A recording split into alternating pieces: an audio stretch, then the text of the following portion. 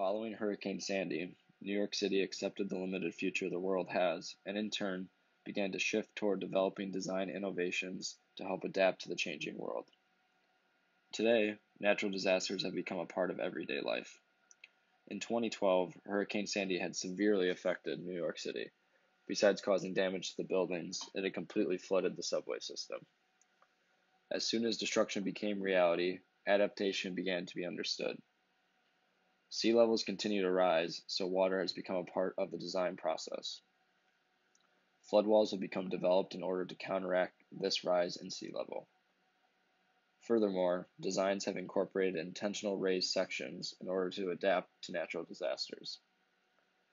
New York City has evoked the start of new design, focusing on adapting rather than reacting. Are there design innovations we have yet to discover to further push our adaptation in this changing world?